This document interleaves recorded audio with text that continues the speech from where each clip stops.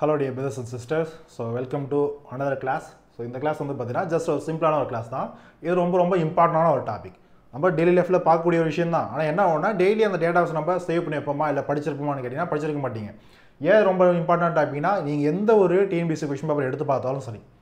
Maximum number of question பேப்பர்ல GS போர்ஷன்ல இருந்து பொதுறிவு போர்ஷன்ல இருந்து அட்லீஸ்ட் ஒரு क्वेश्चन ஆவது இல்லாம இந்த டாபிக்ல இருந்து क्वेश्चंस இருக்காது. என்ன டாபிக்னு பார்த்தீங்கன்னா இம்பார்ட்டன்ட் டேஸ் அண்ட் டேட்ஸ் அவ்வளோதான் சரியா முக்கியமான நாட்கள்.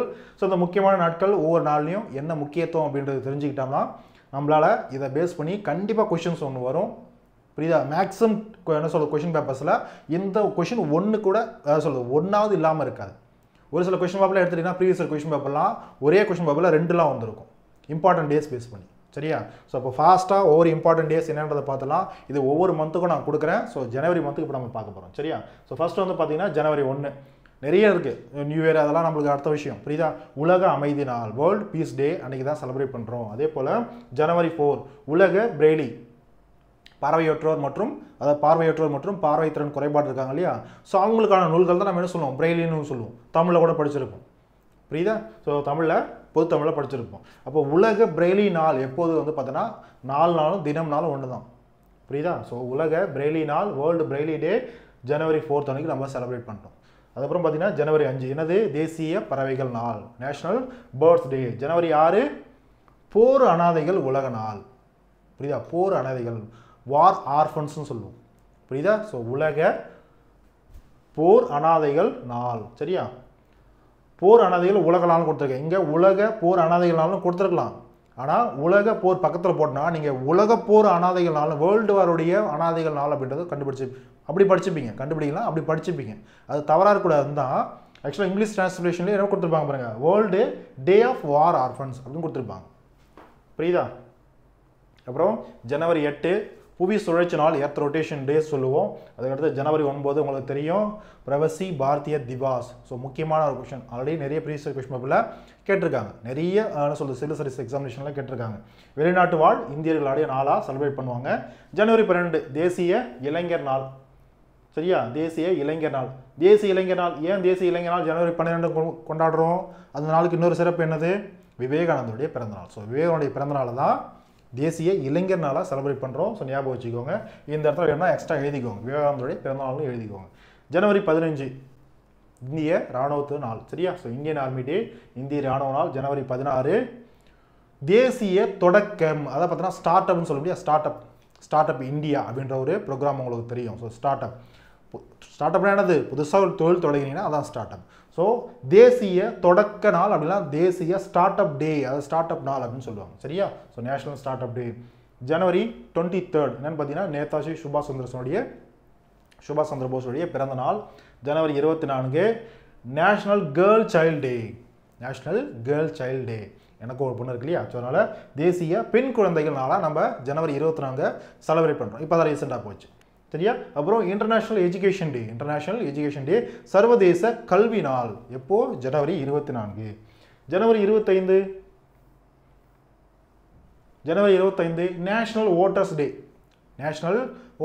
இவங்க. ஜனவரி 26 ரிபப்ளிக் டேவா இந்திய குடியரசு தினமா புரியுதா. இந்திய குடியரசு நம்ம நாடு குடியரசு அந்தஸ்து. அப்போ குடியரசு இந்திய அரசியலமைப்பு நடைமுறைப்படுத்தப்பட்டது. அப்போ குடியரசு நாளை நம்ம செலிப்ரேட் பண்ணுறோம் ஜனவரி 26 புரியுதா. அதே கான்ஸ்டியூஷன் தான் நம்மளுக்கான ஓட்டிங் ரைட்ஸ் அதுவும் கொடுத்துருக்கு புரியுதா. அப்போது 26க்கு முன்னாடி நாள் 25. ஸோ சிம்பிளாக அப்படி ஞாபகம் வச்சுக்கோங்க. அப்போ முன்னாடி நாள் இந்திய அரசியலமைப்பை நடைமுறைப்படுத்துகிறாங்க. அதுக்கு முன்னாடி நம்மளுக்கு ஓட்டிங் ரைட்ஸ் கிடைச்சிச்சு அப்படின்னு ஞாபகம் வச்சுக்கோங்க. அப்போ நேஷனல் ஓட்டர்ஸ் டே தேசிய வாக்காளர் நாள் ஜனவரி 25. 26 இந்திய குடியரசு நாள் உங்களுக்கு தெரியும். அதே போல் 25 வந்து பார்த்தீங்கன்னா தேசிய சுற்றுலா நாள் அது நேஷனல் டூரிசம் டே. ஜனவரி 26 இன்னொன்று என்னது இன்டர்நேஷனல் கிளீன் எனர்ஜி டே. இப்போ சூரிய சக்தியெலாம் இருக்கு இல்லையா எரிசக்தி அது மூலயமா நம்ம மின்சாரமாக தயாரிக்கிறோம். அது நம்முடைய சுற்றுச்சூழலுக்கும் எதுக்கும் மாசுபாடுன்றது இருக்காது புரியுதா. அந்த ஒரு எனர்ஜி மூலயமா எந்த ஒரு தாக்கமுன்றதும் இருக்காது. அப்போ கிளீன் எனர்ஜியாக நம்ம என்ன பண்ணுறோம் ப்ரொடியூஸ் பண்ணுறோம். அப்போ இன்டர்நேஷனல் கிளீன் எனர்ஜி டே சர்வதேச தூய்மையான எரிசக்தி நாளாக நம்ம செலிப்ரேட் பண்ணுறோம். அப்புறம் ஜனவரி 28 லாலா லஜ்பதி ராயுடைய பிறந்த நாள். அதே போல் டேட்டா ப்ரொடெக்ஷன் டே தகவல் பாதுகாப்பு நாள். அதே போல் கேஎம் கரியப்பா டேன்னு சொல்லுவாங்க. கேஎம் கரியப்பா யார் பார் இவர் கேஎம் கரியப்பா இந்திய இராணுவத்துடைய முதல் படை தளபதி. புரியுதா? Commander in chief. புரியுதா? இந்திய இராணுவத்துடைய முதல் படை தளபதி அவர் தான் கேஎம் கரியப்பா அவர்கள். அதான் சார் முதல் படை தளபதி. அப்போ இதுக்கு முன்னாடி என்ன, பிரிட்டிஷாருடைய இந்தியா 1947 சுதந்திரம் கிடைச்சது இல்லையா? ஸோ 48 49 வரைக்குமே பிரிட்டிஷார் தான் வந்து பார்த்தீங்கன்னா படைத்தளபதியாக இருந்தாங்க. புரியுதா? ஃபஸ்ட்டு ஒரு இந்தியா படைத்தளபதியாக அதை சொல்கிற டேக் ஒரு ஆனது எப்போன்னு பார்த்தீங்கன்னா கேஎம் கரியப்பா இவர் தான் ஃபஸ்ட். புரியுதா? ஸோ அதனால தான் இந்த ஜனவரி 28 நடந்திருக்கும். அதனால தான் கேஎம் கரியப்பா நாள் அப்படின்றத செலிப்ரேட் பண்ணுறோம். ஸோ இவருடைய நாள். புரியுதா? அப்புறம் ஜனவரி 29 இந்திய செய்தித்தாள் நாள். இந்தியன் நியூஸ் பேப்பர் டே. ஜனவரி 30 காந்தி இறந்த நாள். அது நம்மளுக்கு தெரியும். அது நம்மளுக்கு ஜஸ்ட் தெரிஞ்சு வச்சுக்கோங்க. அது தெரியாதவங்க இருக்க மாட்டீங்க. அதுக்கப்புறம் வேர்ல்டு லெப்ரசி எராடிகேஷன் டே. எராடிகேஷன் அப்படின்னா நீக்குதல், ஒழிக்கிறது. புரியுதா? லெப்ரசினா என்னது? தொழுநோய். அப்போ உலக அப்படின்னா உலக தொழுநோய் ஒழிப்பு நாள். சரியா? ஸோ ஒழிப்பு நாள் ஜனவரி 30 செலிப்ரேட் பண்ணுறோம். ஸோ இந்த நாள்கள் ஜனவரி மாதத்தில் முக்கியமான நாள்கள். இது தெரிஞ்சு வச்சுக்கோங்க. கண்டிப்பாக இம்பார்ட்டன்ட் டே அண்ட் டேட்ஸில் வந்து கண்டிப்பாக ஒரு கொஷின் நம்ம எதிர்பார்க்கலாம். அது குரூப் 4 ஆகட்டும், குரூப் 2 ஆகட்டும், குரூப் 1 ஆகட்டும். நீங்கள் எந்த டிஎன்பிசி எந்த டிஎன்பிசி கொஷின் பேப்பர் எடுத்து பார்த்தீங்க அப்படின்னாலும் சொல்ல ஒரு 100 கொஷின் பேப்பர் எடுத்து பார்த்தீங்கன்னா அதில் ஒரு 80-85% கொஷின் பேப்பரில் மினிமம் ஒரு கொஷினாக தான் இருக்கும். இது நீங்கள் எந்த சப்ஜெக்ட்லையும் நீங்கள் படிக்க மாட்டீங்க. இது என்னது? Current affair question, GK question. புரியுதா? அப்போ கரண்ட் அஃபேர் வந்து என்ன சொல்கிறது, மேக்ஸிமம் வந்து ஒரு 5லேருந்து ஒரு 8 கொஷின் வருது.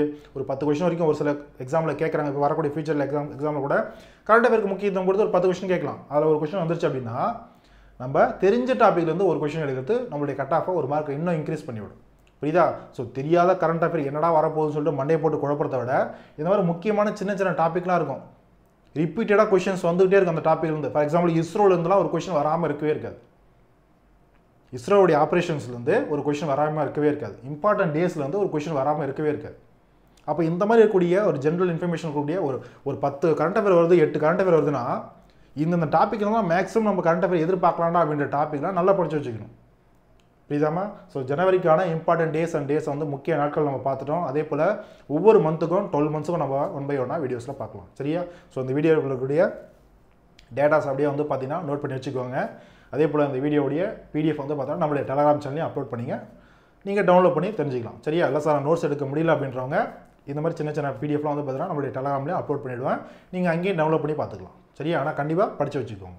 ஸோ இந்த வீடியோ பிடிச்சிருந்தனா உங்களுடைய ஃப்ரெண்ட்ஸ் எல்லாம் ஃபேமிலிக்கு செலிப்ரேட் பண்ணுங்கள். மறுபடியும் நம்ம இன்னும் ஒரு வழக்கம் போல் ஜென்ரல் தமிழ் அப்படின்னா ஜென்ரல் ஸ்டடீஸ் இல்லை வேறு ஏதாவது கிளாஸில் பார்க்கலாம். சரியாமா?